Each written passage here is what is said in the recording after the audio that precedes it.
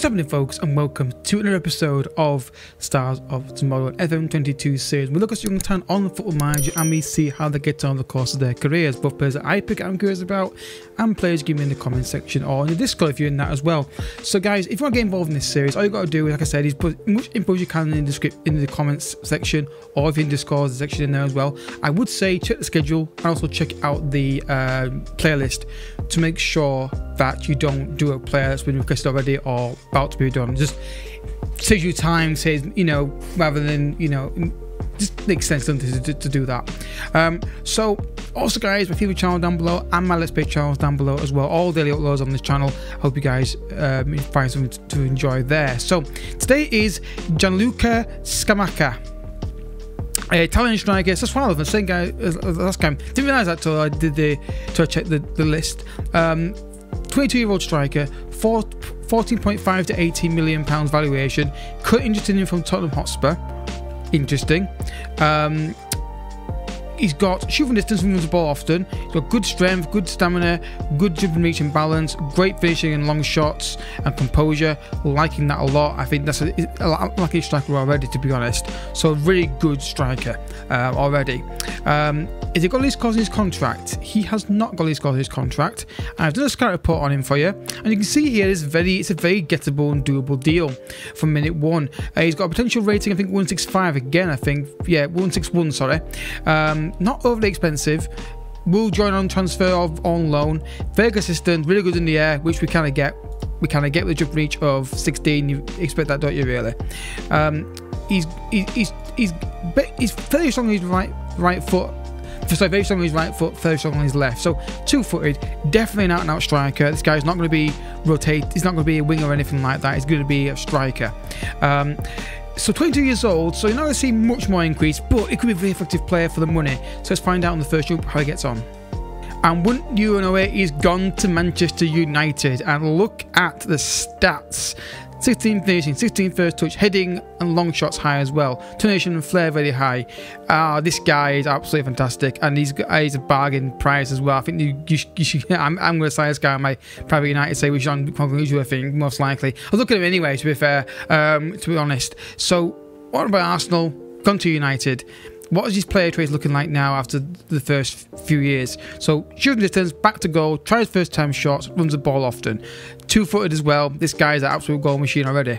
Looking at the past injuries, there's nothing there to really concern me in terms of injury proneness, which we didn't really see that in his report anyway. So Sassuolo, he went out on loan to Genoa, of course, you can see there. Oh no, sorry, 14 goals per season. You're now going for 46.5. I'm going to do this deal with faster than that. He got 17 in his first season, then he got 22, and then he got 24. This guy is an absolute beast of a striker, and I love it. Absolutely love it. I think you can get him from day one for the fee that they were quoting, and then just weasing through. I may do this deal for January and just get this guy in if I can before they jack the price up, which clearly they've done here, which is now up to 46.5. Still not a massive fee, but you can get cheaper, can't you? So let's see if he continues this. Still at Manchester United, and he is still looking like a god of a striker. Tactics still the same player traits. I'm assuming the same injury record, still okay, nothing there concerning me. So how's he got on at Man United after the first year? So 24, then they got 27, 16, 21, 21. So he gets 20 goals a season on average, and he's got a goal every game for Manchester United. It's a great signing. He's a perfect striker for a hold-up kind of player. You can pay AMC if you want to do that. I won't play him there. I won't play him there personally. Get this guy in the penalty, get balls in the box to him, or even if you don't do that, he tries first time shots and he's two-footed, so either foot he'd be fine with. So it's not an issue. This guy is actually really good, and I think you should sign this guy from minute one of you as soon as you can. Get that fee lower. If you've got an elder striker you want to ease in, then even better. But really solid player. And for the fee you're going to pay for him early on, and even now, it's not massive, is it? So, guys, let's see if he continues his kind of goal returns into his mid-30s.